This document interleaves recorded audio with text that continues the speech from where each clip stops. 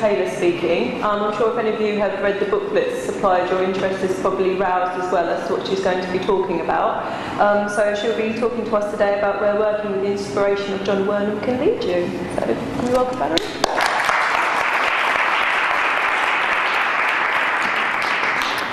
Well, good afternoon. I know a few of you here, not very many, but my background is that of first year at the BCNO, followed by 3 years at the ESO in the first group that went there. Harold Klug, who's here, was in the 4th year at the ESO, and Heidi Cram and her husband were in the last year before we moved down. So there's a bit of history here as well. So I'd like us to reflect back a little bit on what happened yesterday, and to look at the journey that we've all taken to actually be osteopaths as we are today. And I think to understand our roots and trying to understand our heritage is vital to see where we came from and actually where are we going today. How can we meet this new generation of patients who are coming up to meet us? And how people of my generation can actually hand over to the new generation of practitioners the gifts we gained, so that they can take up the baton and go on to inspire the next generation. So I'm looking at the philosophy, I'm looking at the barefoot practitioners in a sense that Still and his father are described as, how they walk the land, and the patients in a sense found them and they found their patients. We look at what lay behind it. They had a philosophy of service. There wasn't a philosophy of need or greed. There was a philosophy of how to give what was needed. And in a sense came out of that lecture too the need for space and the need for rhythm to restore what had been lost. And so again, with those two ideas of space and rhythm, how can we create that now, and what's our journey through that? I'd like us to look at a little section of my life, which is my time with John Wernham. I joined the BCNO because I didn't just want the osteopathy at the BSO. I wanted to look at this other side. What is it in the human being that makes things go astray through diet, through nutrition, through other aspects, without just the bony side? So for us, that was a whole area that was taking us out of our comfort zones. We were asked to experiment with diets. We were asked to experiment with hydrotherapy. So we were going into the unknown and finding out through experience the effects that this had on us. Our first day at college at the BCNO, we were asked to sort of strip off our clothes down to bra and pants with a room full of people and just get on with it, to just experience what it's like. And again, there's nothing like that to take you out of your comfort zone on day one of being at college. Yet we were really asked not just to experience what was happening to us, but to be able to feel, and in the lecture today, this importance of touch, and how we can initiate that touch, and what impulse we put in with it. And how does that affect us, and how does that affect the people we work with? So when we moved from the BSO and BNOA and became ESO, John Wernham opened his premises to us, and we, 12 in my year, 2 in the year above, and 6 I believe in Harold's year, descended on John Wernham and his building down there, and we became the new ESO. We were lucky. We had lots of very valuable lecturers. All of them were in the old-fashioned style, in a sense, except for Tom Dummer and Robert Lever, who were very much into specific adjustments at that time. For us, cranial wasn't apparent. It was something that we were hearing about and beginning to investigate. So we had people like Peter Blagrave. At the BCNO we had Keith Blagrave, who was Peter's father, who used to arrive on his motorbike, and his passion was feet. So we had something to wake us up to the mystery of the foot in Peter Blago's father Keith. Then we worked with people like Robin Kirk and Stephen Pirrie, and again the naturopathic background was very strong. So for us to leave that behind and come to just the osteopathic was a loss, but also we were used to asking questions and going out of our comfort zone. So to be met by John Wernham was another opportunity. And for us as students, it wasn't always so easy to understand really what John Wernham was bringing us, because he was a good practitioner, but for him to speak to us wasn't always so easy for him. And so some of us, not all of us, but some of us knew that what we saw was worth fighting for. And so we made very strong efforts to really get to know him and to work with him and understand him. And out of that, the gifts truly came. And I felt very honored because I worked with him, I treated him, he treated me, I worked in his clinic, we discussed many things. For me, I felt I learnt by osmosis. I could sit in his surgery and just watch him move. And he was like poetry in motion. He was a cantankerous old so-and-so and could really put the backs up a lot of people. And I think anybody who knew him would say that's honestly true. But if you took the effort to get to know him, the gifts were there, and he would speak to you like an equal. And he was really thrilled that some people would really learn his way, his pathway, and his heritage. And so I feel what we learned, we felt almost like the great-grandchildren, from Still to Little John, to Wernham, and then to us.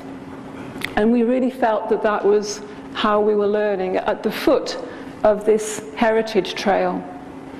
And so when I used to work on John Wernham, he would say to me the things, you know, that would be worrying him about osteopathy of that day. And one of the things you have to think about is it's like a snapshot of 4 years in the 1974 to 1978, of that era. He was worried about the lack of time practitioners in general were spending with patients. He was worried about the actual quality of the time they were. At that time we had clinic masters who were in amongst the chiropractors, encouraging them to have 6 rooms, employ a couple of masseurs to loosen up patients, and then to have patients every 10 minutes, and the practitioner would go click, click, click, click, click. And that was what was happening.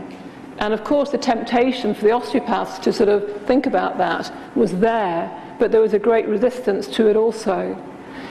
Because it wasn't our way. How could you really prepare the soil of the patient, if you like, properly in that kind of environment? Later on, we had the good work of the cranial coming in more strongly, and some of the students would see it as one or the other. But John Wernham appreciated both, but wished for us to be able to really understand what he was trying to bring, as well as understand the cranial, and really hold them and feel that they were both very valid, and other techniques too. And he said to me, I'm not against cranial as people think I am, but we have it, we've worked with it. And I looked in one of your journals, the 1957 one, and there's an article by John Wernham, and before it there's an article on cranial work. He said, it's been there all the time, we work with it. And when I touch people, I feel the cranial rhythm. That's part of my diagnosis. And yet it's not understood. When you're doing the general osteopathic technique, it's not exclusive. Actually, you're touching into the subtle bodies of the person. And that was what John Wernham was working with. You could really see his hands when he touched a patient. In one of the pictures, you see him talking to a group of students, yet his hand is still on the patient. And he taught me how to listen with my hands. Some of the things we used to do as students, you'd pluck a hair out of your head and put it on the desk, and you'd feel it with your eyes closed. And then you'd take a piece of paper and you'd feel it again, and another sheet and feel it again. So we just spent hours and hours and hours training our fingers to really feel.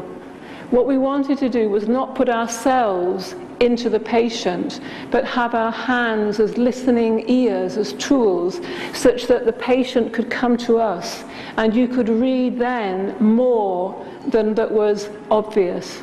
It wasn't just the temperature of the skin, the texture of the tissues. It was as though there was something subtle that was coming towards you, which actually was going to lead you on a journey through that patient. The other gift that John Wernham gave me was this gift of looking for space, and the space within the joints. And his journey through that space was the general osteopathic technique. But yet, when I saw him work, he didn't spend a long, long time on working with individual joints in the extremities. Yet when I worked on him, he asked me to do that. And so every single joint I would articulate, put it through its motions. And every single joint of the hand, every single joint of the foot, and going all over. Again, not general, as the gentleman who described still, just putting your hands up and down isn't doing anything, but specifically and diagnostically and listening, such that you could see where was the holding, how were those cuneiforms really working, how was the interrelationship of those small bones in the hand, the small bones in the foot, how is that really working?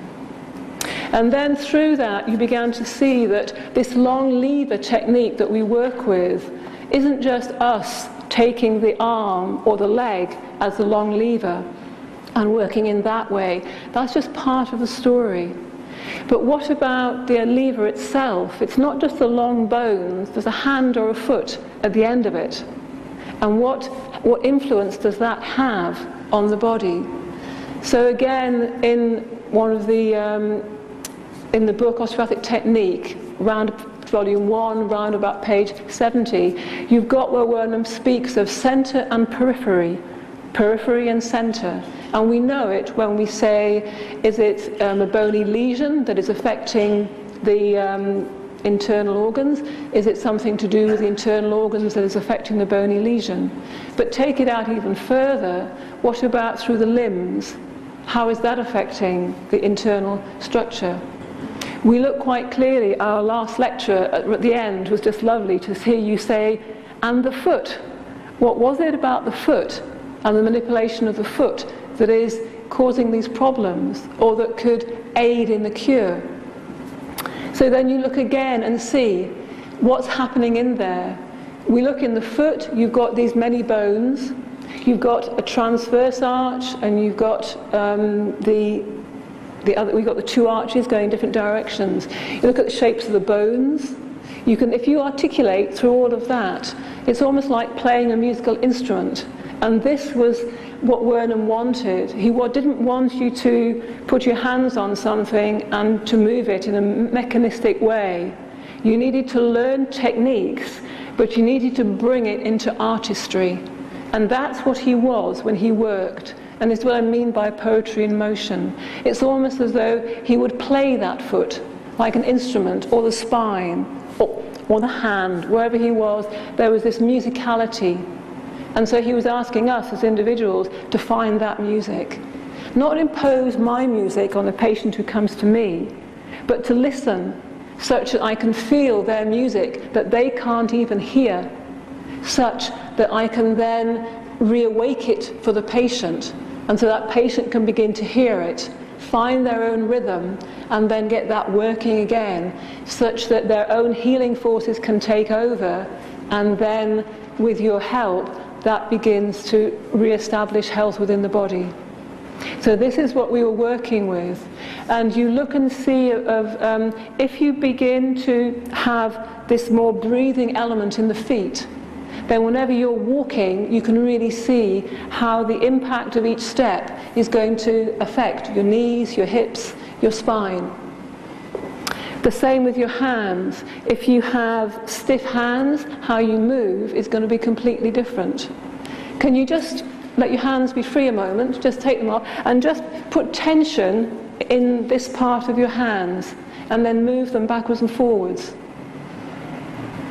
Feel the effect on you, let it go, and then just move normally.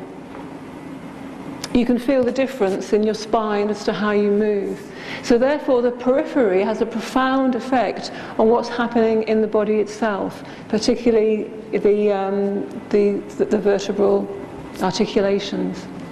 So Wernham was very clear, to me anyway, that to just use the long levers was part of the story, but to do a lot of work on freeing up the whole of the little bones in the hands, little bones in the feet, was part of it. This is like the breathing area. If this is too tight in both the carpus and tarsus, then you've got a problem. So if you're going to work on those, the effect you have is almost like a breathing out. It's as though through life we become, it's like an indrawn breath from various life circumstances, and our bones, muscle, tissues hold that. How can we let it go? How can we let it breathe out? And through working on the periphery, you have this capacity to re-enter places that you've not been in for a while. And if you take the trouble to go through somebody's hand, somebody's foot, the response you will get is it feels lighter, it feels more alive, it feels, I know it, I can enter into those spaces. And so this was part of my story with Wernham, to take me where I've come today, to really investigate re-enlivening these forgotten parts of us, such that the physiology then can change. So by working with the periphery, however I move my arm, it will affect my ribs, it will affect my vertebra, it will then affect everything coming out from there. Whenever I take a step, it's the same thing. So really, what can I do then as the osteopath to help the patient take advantage of that? Because in one sense, we can create the spaces, but then what? Do we then leave the patient?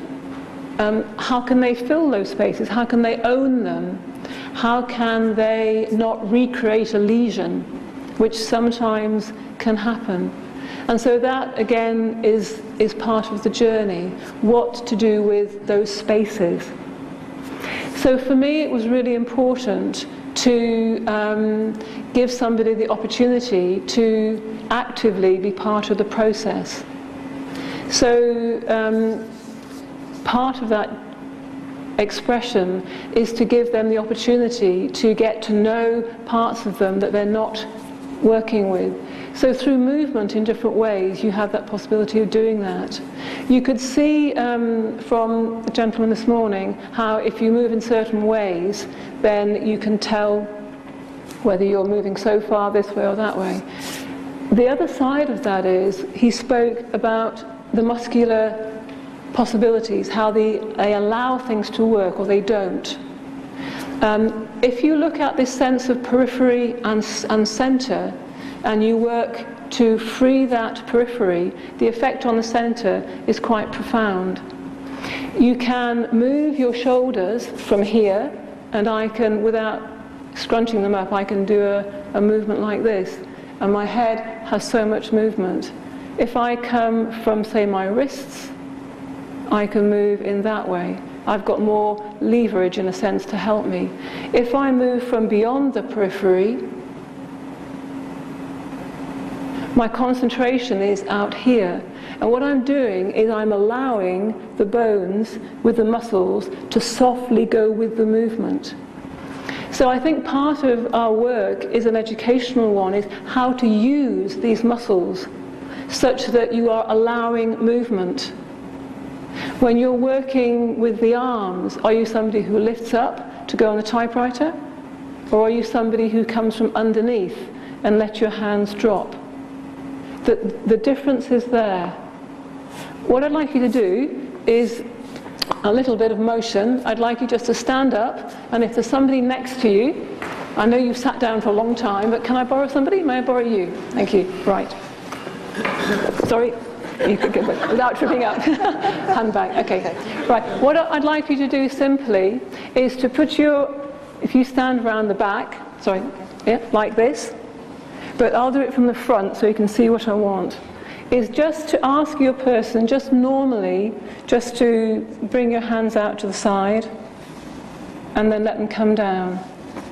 Now the second time, I want you to imagine that you're tying strings around the fingers. And so your concentration is on the strings. So if I take hold of the strings and pull the strings, and then let the string come down, can you see that her concentration is on the peripheral movement? So my question is it the same or is it different? So if I have threads on both sides and I pull them out to the side and I come down. Right, if you just feel that on me, you'll see what I'm meaning. From the middle to here, and that's my degree of turning. And when I come the other way, and that's my degree of turning. Is it the same or is it different? It's different. It's different, yeah. So please just experiment with just a normal moving like this, and then play with this idea of strings pulling you from the periphery, and see if you have the same amount of movement or if you have different movement.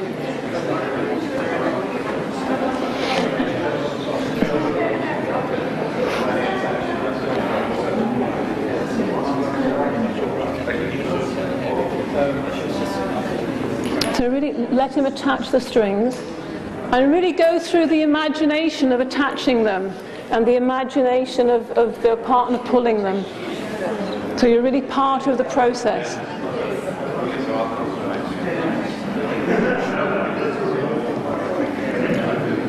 But if you just let her come up to here, that's right, just to there. And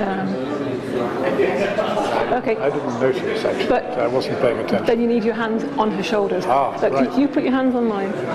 Okay. So here.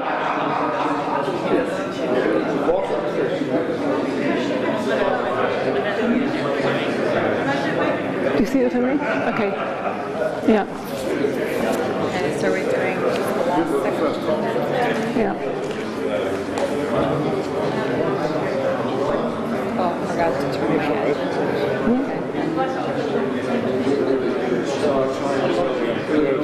Yeah. Okay. And the second thing you're doing is see if you're going to put your hands on your typewriter.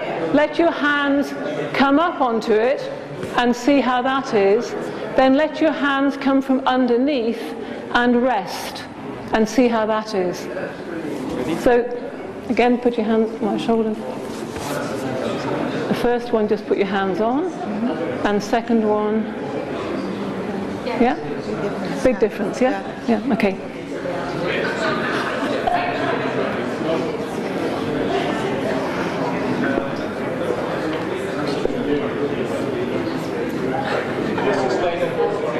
Sorry? Explain this one again. What's it supposed to do? You put your hands on my shoulders.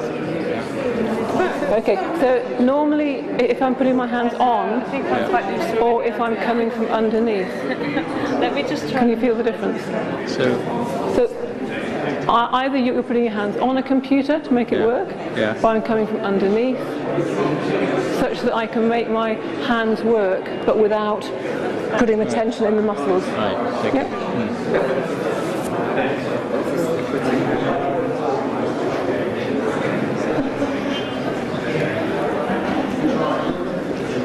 Okay, if you'd like to come back to your places now, please.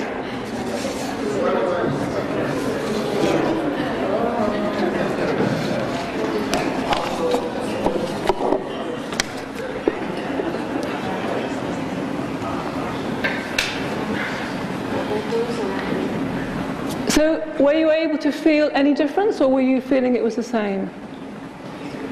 You felt it different. Okay, so what I'm really asking you to do is to look and see how to use the periphery to help with movement, such that you allow the bony structures to create space one after the other, and so the body follows the movement properly from the periphery, so you're not held in the middle while something is happening and the middle is holding.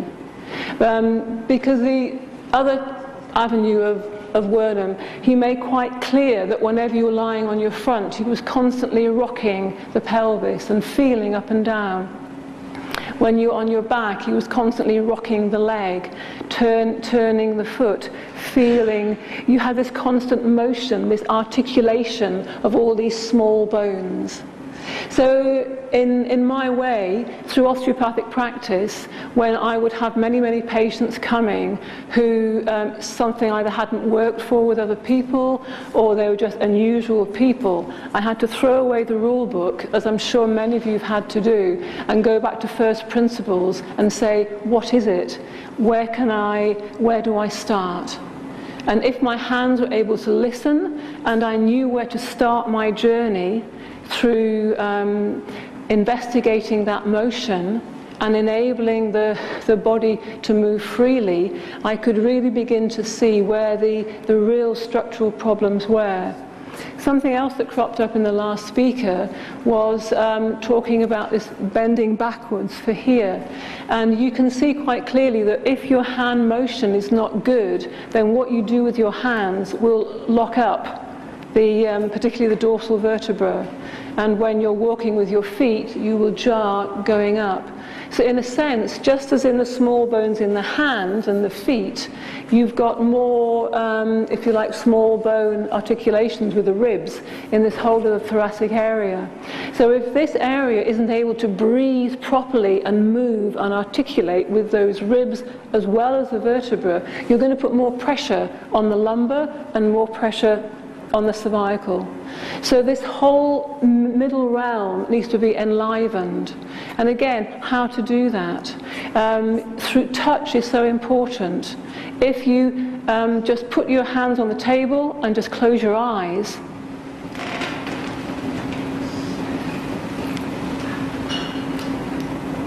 immediately your hands become listening tools. And because you're osteopaths, you know what to feel. You can receive what's coming towards you. And to create that silence and to create that space is part of what we're trying to create inside.